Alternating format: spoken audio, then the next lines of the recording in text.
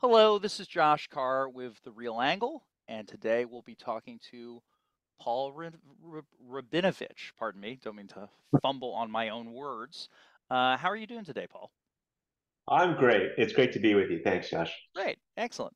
So, I guess the first thing to address is you are a senior advisor at a family office, and the family office will stay unnamed for purposes of this conversation. Um, let's talk a little bit about why that is, what a family office is, sort of start the conversation from there, because I think a lot of people don't even understand what a family office is. Sure, I'll be happy to talk about that. So this is the third family office that I've worked for over the last 10 years. And, essentially a family office serves the investment needs of, I guess you could call them ultra high net worth families. They could be, I don't know if there's a hard and fast rule of how much money you need to have in order to qualify for that. I would say 500 million or more. The families I've worked for have been billionaires. And essentially, the family office is there because the family doesn't feel that their investment interests are served by sort of the big wirehouses and the products that they are being sold by those wirehouses. They want to customize it. They have enough wealth. They have enough AUM that they can hire their own teams to execute on the kind of investments they want to make. Right. Why, So why why use JP Morgan if you can just hire a bunch of ex JP Morgan guys, pay them salaries plus a holiday bonus and get arguably better service because now they're your guys, not JP Morgan's guys. right, and the arguments I think are well founded that you might have better access to better deals. You may be more nimble, and you'll have a lower fee basis in coming in and out of deals. Right. So the family offices that I've been working with have are diversified. They usually have a private equity team, a private credit or lending team. Uh, in the Over the last decade, I've been building and managing the real estate team. And in one particular case, there was also a real assets team that invested in timber and farmland that I kind of worked side by side with. And then many of them also have public markets team managing stocks, bonds, and public equities and things like that. Normal security stuff. So like your Right. real estate team, how big is your real estate team? Currently, the real estate team is two people, Okay. but I've managed teams that have been as large as five or six. Right. And I Um, guess a lot of it comes down to also for the family what their particular interests are, if they're hot or cold on real estate for whatever reason. and their family offices also there's a saying in the family office world, Josh. It's if you've met one family office, then you've met one family office. Meaning we come in all stripes, all colors, all types. Sure. So there are family offices that only invest in funds and don't go directly into deals. And then there are family offices like the sort that I've been working with that are working on joint venture and direct acquisitions all the time and very little exposure to funds. And so that plays a role in how much staff you need. Funds, fund One management, asset management, simpler.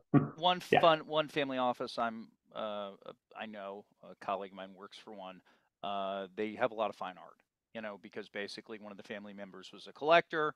So then it kind of became, well, not only do we collect the art, but we also do, it's like another investment class, if you will, of Yeah. alternative investing. And it was nice to visit his office because it was beautiful. I mean, it was. I know enough about my fine arts to be like, wow, that's a real one, and that's expensive. I don't expect to see that on you in your reception area. But okay, I guess that's what you're hanging on the wall. Good for you. So no, it's interesting stuff. So how long have you been at the current one that you're at? Um, just started the beginning of this year, Cool. 2023. Cool. Yeah. So let's talk a little bit about investment theses from the real estate side. What is it that we talked a little bit before, but what kind of real estate deals ring the bells, if you will, of this particular family office? Yeah. Well, to take a step back and explain a Please. little bit more about what I've been doing for 10 years, and then maybe answering that question Even will better. have more context. So the family offices that I've been working for the last decade are all what's called investment focused. meaning that they're looking for more than just a financial return. Their mandate to us on the investment team is we want to see a market normal return together with and equally together with some sort of socially beneficial return. Okay. You need to be doing well and good with the money that we're entrusting for you to invest. So that's a big criteria. We can't, according to our mandate, we can't or shouldn't be presenting deals in investment committee that are just market. Like if we invest in this, we're going to do a sort of a conventional deal and it'll turn a 20 IRR and it'll be great. That would be denied. That'd be like, no, you're not doing anything that's socially beneficial. Right. We don't want And that in the portfolio. anyone can buy shopping centers. You could just buy a bunch of shopping centers in that case. Sure. Right. Now, So the socially beneficial areas that I've been working in most for this year intensely focused on, and the last few years before that have been the environmental side, is acquiring and developing highly sustainable real estate assets.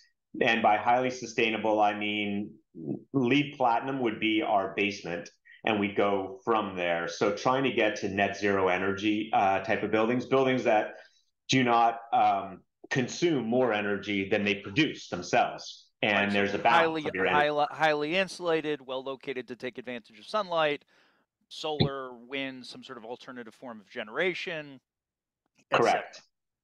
Cool. Correct. Cool. So that's been a primary focus, and actually, I just finished writing a book on that subject. That should be out in the next month or so. It's called Investment Opportunities in Decarbonizing Real Estate. It's kind Cool. of a mouthful, but it tells you what it is. Who's the publisher? I should ask. Who's the publisher? Well, the publisher is it's a consortium of family offices that all the family offices invest in the environment, and it's called the Got it. CREO Syndicate, Okay. CREO. That they are publishing it, and it's uh, the deal we made is that the membership will get first look at the book, and then I get it after that and can distribute it to whomever. You'll And get then a it'll be copy, on Justin. We're out. Amazon, and I can buy a copy on Amazon. So no, that's cool. No, That's man, cool. I'll send it to you. I'll send it to you. It'll be Much digital though. I'm not printing anything. That much would be against appreciated. It's the perks of running a podcast. You get a free book, so it's good. It's not getting There paid you for go. this, just doing it because I enjoy it. So that's good. Free books always good. Yeah. Not that this So, matters, but we'll get go. Keep going. Keep going. Yeah. So so impact going back investing. to the question that you were asking about before is because we have this particular view and goal that we have in our investments, it tends to elongate our investment horizon. Okay. So there's a couple things I would say to answer your original question about what are we looking to do. The first thing is we're looking more at 10 or 15-year investment horizons, and we're not so much on the private equity 5 to 7 year time frame, just trying to drive IRR. Our families are multi-generational. We think in that way, and so it's really actually it's an old school real estate way of thinking about the assets that we're building or buying is like just never sell. Sure. Build, try to manage them to optimize your cash flow, return a strong cash on cash return, and look for a high equity multiple on refinancing and maybe sale if you want to. Right? At some point. It's a different come from than I think a lot of other real estate players. And I think a lot of family offices think the same way. They're trying to build wealth for the family. They're not just trying to get rich, right, and generate an IRR. Right, it's generation after generation. I mean, yeah, I mean, no, it's a good point. I mean, with a private equity shop, they want to be able to get to cash quickly because they need to pay their investors, and then the investors want to redeploy in something. With you Right. guys, you're not, assumingly you're not going anywhere. I mean, if you're already a wealthy family, you'll theoretically Yeah. continue to stay wealthy. So you just want to move things in the Yeah. right direction, and there you go. Yeah. So let's talk a bit more about the impact investing thing. So what product types are you guys finding to be most in line with the net zero thing? Is it apartment housing? Is it office buildings? Yeah. What's sort of working right Well, now?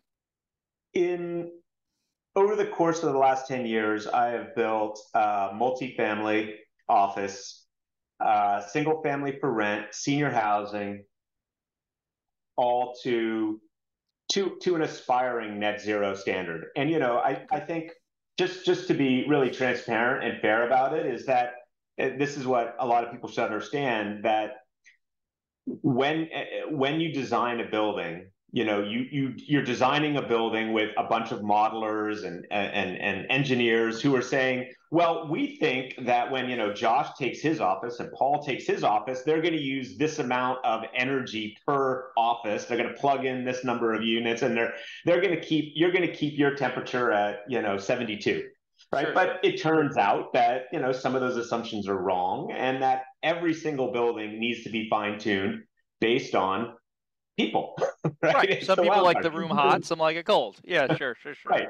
Yeah, no. Right. So every single building, like on plan, they will be net zero. In practice, we always have to like reconnoiter, rejudge, and sometimes we miss, it just happens. I worked in an office years ago where, to keep with the stereotype, the women were always too cold and the men were always too warm. And then the Yes. six of us, we were in this big open plan area. There were like 6 or 7 of us. And we decided as a group that because of where the air conditioning vents were, we were going to put all the women on one side of the room and all the men on the other side of the room, like it was a junior high school dance or something. And we all collectively agreed not to tell HR because we're like, if we tell HR, they're going to Yeah. kill somebody. But you know what? Everyone was happy. The women were on one It side, the worked. men were on the other side. The temperature issue went away, and problem solved. So Right. Right. I totally appreciate that. People have their preferences. People have their preferences. Yeah. So so you've done a range of product types, which is Yes. great. And the net zero thing, I mean, it definitely is something that, from what I can tell, just for physical location, definitely more of a conversation, I think, in Europe than it's been in the United States. Like this is something that Absolutely. we're catching up on, if you will, because they're already there. Like the Germans are already like go team. We're making They're everything five. net zero. I tell people they're 5 years ahead of us. Yeah, And when the U.S. pulled out of the Paris Accord for 4 years, that made a material difference. The European countries kept going. They right. created their own regulatory requirements. They told building owners what they wanted from the built environment, and off they went. And we're catching up, Right, right. frankly. And Yeah, unfortunately, and this is my own 2 cents, it seems like we've really politicized the conversation rather than just simply, hey, no one likes to waste money, so why are you spending money on energy if you don't have to? I yeah, mean, it's just stupid, yeah, regardless of right yeah. or left wing, just like stop wasting money. I mean, like Okay. that's just seems like a very Right. natural statement to make. So this is interesting. Now, physical locate like markets. So you're with this family office. Do they have a preference, like they like to invest in Florida because they're from Florida? Is there that part of the conversation, or they're just all over the U.S. and whatever? Yeah, great question. So, no, they're agnostic. They trust us to pick markets. Okay.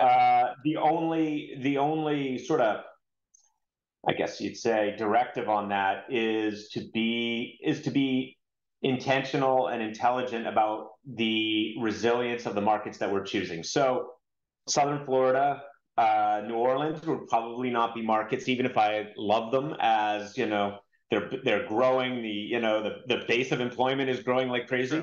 Probably wouldn't get approved. If I go to Minneapolis or Chicago or Denver, different story. Where I Right. have, yeah, I have. I mean, just yeah, I have relationships and data sets that are driving some of these decisions, saying what are the, besides like the normal real estate factors of job growth and population growth and demographics and so forth. I also have climate resilience data Sure. and what I call climate readiness data, looking at insurance and lending and where they're going. That directs the market, that also informs the markets that I'm selecting. Which, in all So, fairness, I think a lot of people have tuned into. I mean, you look at insurance rates in Florida. I think yeah, everyone is fully aware of the fact, hey, hurricanes are a problem and they're getting worse. So, you know, yeah, maybe this is an yeah, issue.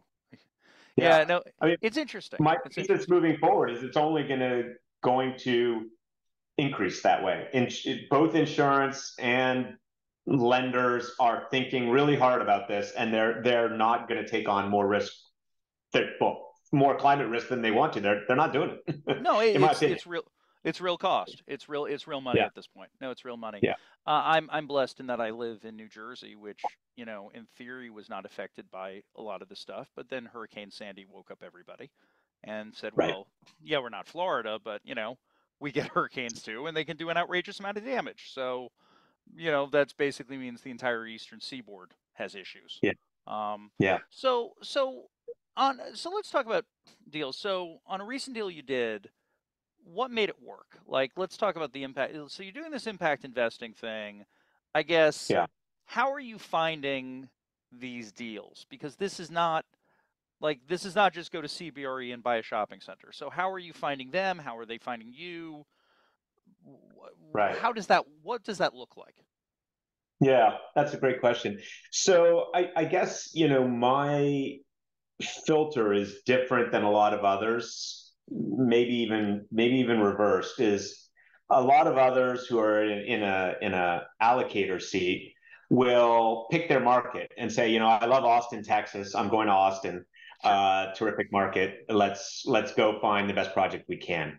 Right. Mine is different because, well, what we just discussed about market selection, but I also, and my experience over the last decade is I also need to choose the right partners and the right assets. So I'm looking for a very particular partner or a very particular asset that we think we can improve, meaning it already has to be aligned with our interest of getting to net zero or aligned with our interest in being highly sustainable. My experience in working with conventional developers, no matter how talented they are, and trying to have them produce a new product to them is frankly abysmal. It's been terrible. Yeah, it's just no, they don't want to go there. They don't understand it. It's not. They don't have a passion for it. Yeah, and that's a fair statement. That's a fair statement. I mean, a lot of people, I Yeah, think, see. I mean, unfortunately, the term greenwashing gets used, right? That you basically say, yeah, well, we're going to slap the word lead on it. That'll make people happy, and we'll right, throw some bike racks up, and we're good. You know, yeah, and yeah, whether or not that actually makes any sense, has an economic impact, or it's just a name to slap on it because your corporate user wants to be able to say they're in a lead building. Whereas right, you're talking more true believer type stuff. Like, we're really going to do yeah, this. We're going to sweat the details. We're going to care. right, right, Yeah. right, and they don't, eh, eh, it happens every so often, or it's happened over the last time that they're like, yeah, yeah, yeah, we get it. You want to be green, and then we'll get to a certain point in the negotiations, or like maybe it's our, we're working on, the waterfall, and I'll be like, well, if you don't hit this kind of a building, you're not going to get your promote, and then it's like, hit the brakes. Whoa, what Right. do you mean? I was like, you think I was kidding? It's still math. Why The would I? deal still needs to work.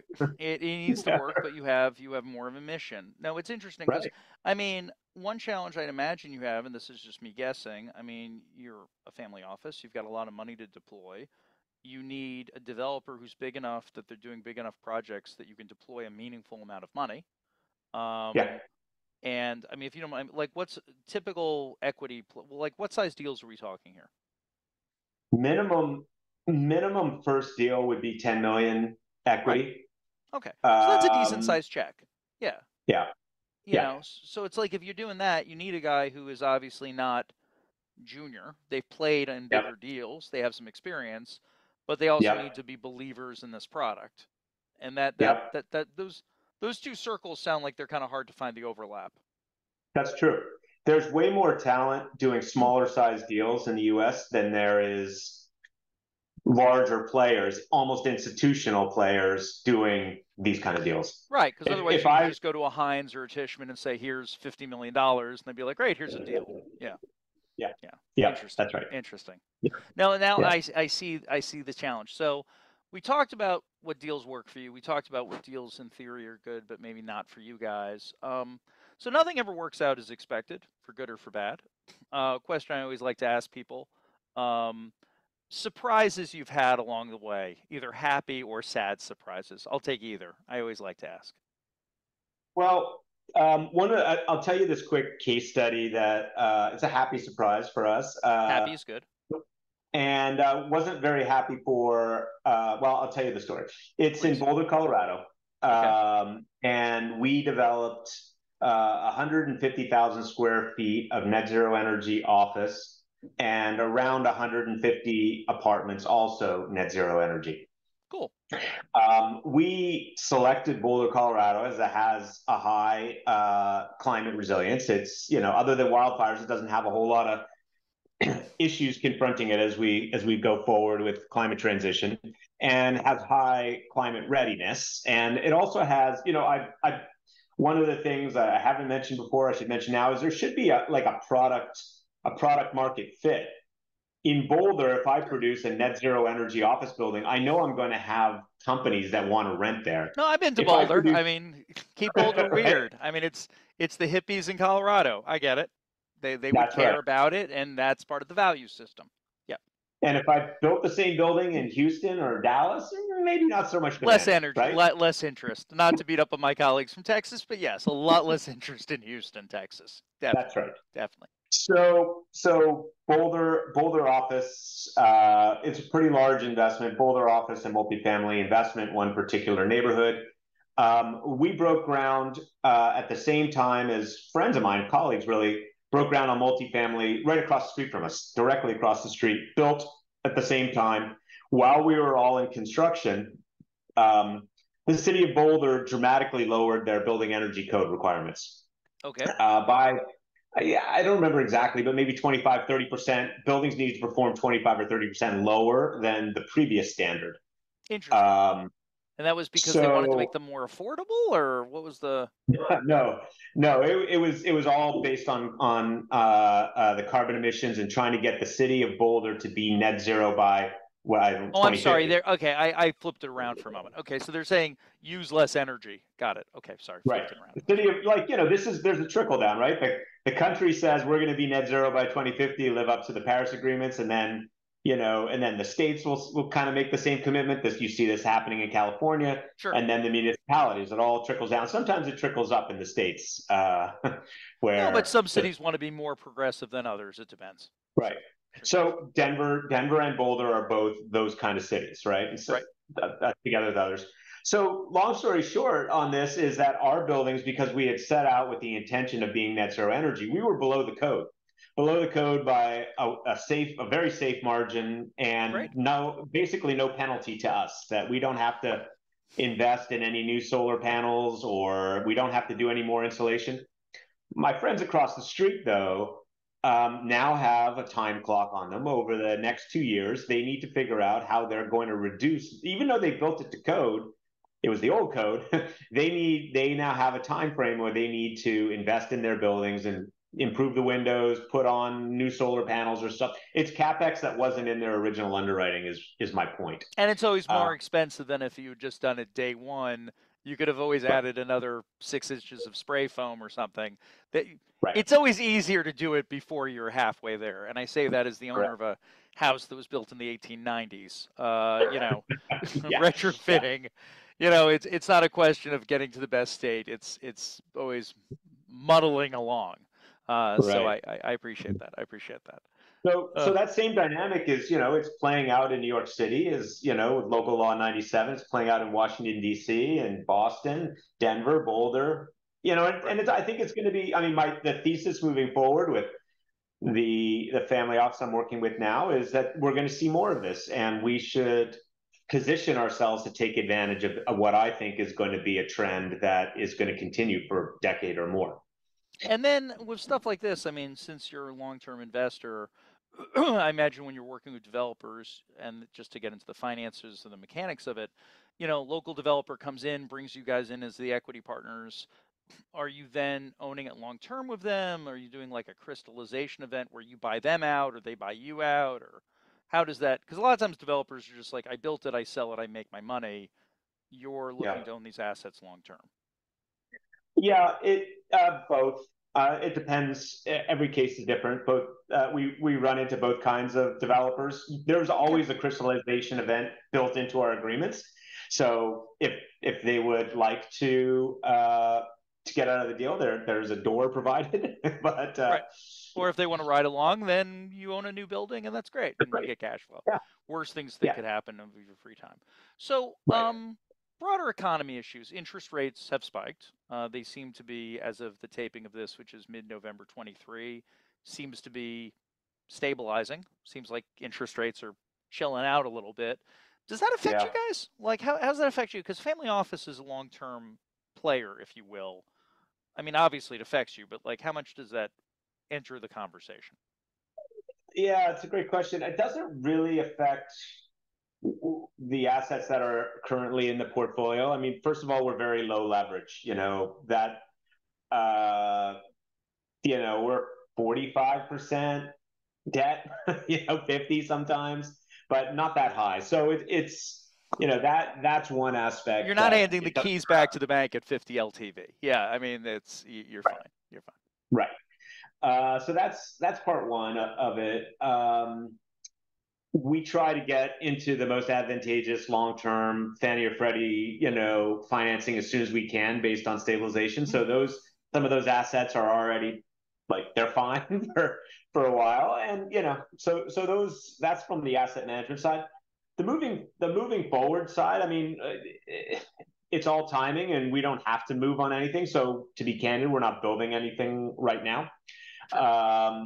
It's a more of like most family offices that I talk to, and most of the family offices that I'm, sort of in regular dialogue with, is keeping our powder dry and waiting for great buying opportunities, which we think will happen because of the interest rates and people who are over leveraged, and like special servicers will call, or developers, who are in trouble and need an equity infusion or some sort of bridge. That's what we're waiting for. And there's going to be a lot of that in 24. A lot Yeah. of the conversations I have with people seem to be, that everyone's waiting for the other shoe to drop, so to speak. And it will. Yeah. I just, when is your guess as much as mine? So, Yeah. so longer term plans for the entity. I mean, you're waiting for 24, and that's great. But is there an overarching vision beyond? I mean, the impact real estate is obviously a vision, but is it like you're going to build a portfolio of office buildings and roll it out in a REIT? Are there any sort of grand visions, if you will? Yeah, that's a great question. Yes and no. Okay. When we present our strategic plans, either asset or portfolio, there's always a view towards an eventual exit, but that's always like at the discretion of the family. It's not, Yep. I can always make a recommendation, like now's the time to sell, but We're that at may the not top of be. the curve, sure, but Right. right. So to your question is, our conviction is that owning a stabilized and strong portfolio of net zero energy buildings is a great investment standalone, and there is a potential that somebody larger than us, the BlackRocks of the world, will want Sure. to buy the whole thing from us at some point and pay us for it. Sure. No, We a think, Vornado could come along and say you got a bunch of great office buildings. yeah, An apartment REIT could say you've got 30 garden apartment complexes and just roll it up into the monster. Sure. that's Sure, right. sure, sure. Sure. And so when you look at, going back to something you said earlier, is when you look at the European experience, Yeah. you see that now. You see two things. Well, three things really. You see that at least on the office side, not so much on the multifamily. On the office side, the lease up rates are accelerated for the green products, because those companies want to be in those spaces, and so they're like, we need to make our scope one, scope two, scope three, add up, for when we roll up our corporate reports. So we Right. need that kind of office. We're taking it. There's like very little supply on the market and a lot of demand. So lease up rates are faster. Your yeah, your rental rates you got a little bit of a bump on your rental rates. Same basic dynamic happening, supply and demand imbalance. And then we're seeing compressed cap rates, not huge, 25 bips, 50 bips of improvement for on the sale of these kind of assets. So But that's real it's money. I mean, possible. that could easily Yeah. pay I mean, I don't know. It varies, but I mean, if you're getting an extra 50 bips, that could be paying for the upfront cost of doing the project in the first place. Then all of a Yep. sudden the extra insulation, whatever, you sell the building for more money, it's a Right. win-win. Yeah, Right. it is funny. There is such a thing as free lunches. They do exist. Um, they do exist. I mean, Yeah. there's the old economics joke about two economics professors walking down the street, and one sees a $20 bill on the ground, and he goes to reach for it, and the other guy says, "No, don't do it, because if there were actually a $20 bill on the ground, someone would have already gotten it." And I've always thought about that whenever people talk about no free lunches. I'm like, that's not true. You do sometimes find money. There is such a thing. Right.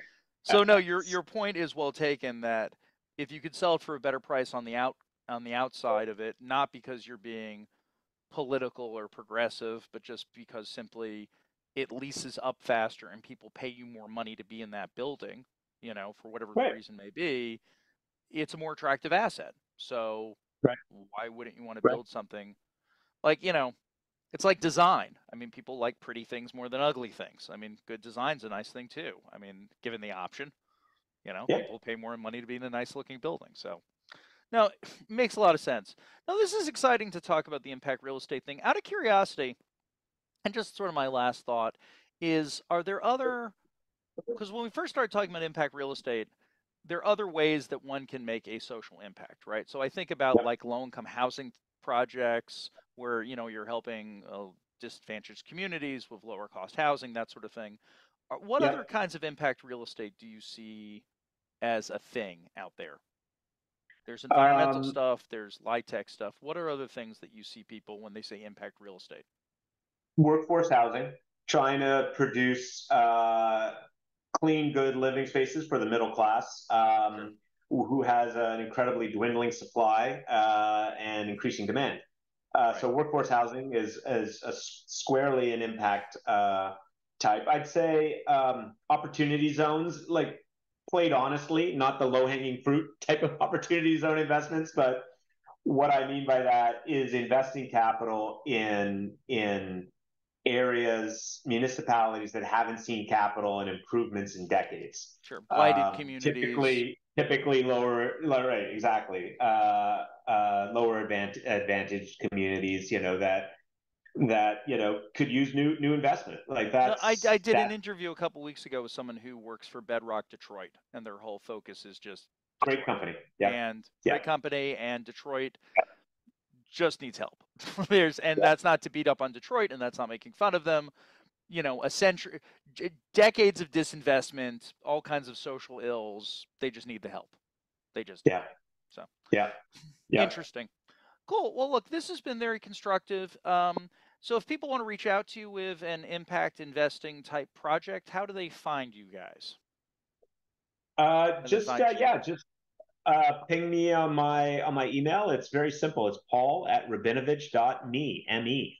And Rabinovitch So, is RABINOVITCH.me. Also, when I post this, there'll be a LinkedIn post. There'll be a link to Paul's LinkedIn, so you can check him out there. And no, this has been very constructive. Thank you very much for your time, Paul. And if I know someone who's doing a good project and needs a large equity check, you were definitely my first call. thank you. Or wants to build one. That's the goal. Thanks again, Paul. Yeah. See you soon. Thanks, Josh. Great seeing you. Take care. Great.